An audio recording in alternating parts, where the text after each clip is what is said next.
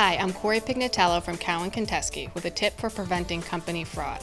Do you have employees who are resistant to cross-training or sharing duties? This could be a potential warning sign for employee fraud. From a business continuity and internal control standpoint, office personnel should be cross-trained and able to share duties. Employees who resist this may be more than just control freaks. They may not want someone to uncover what they have been up to.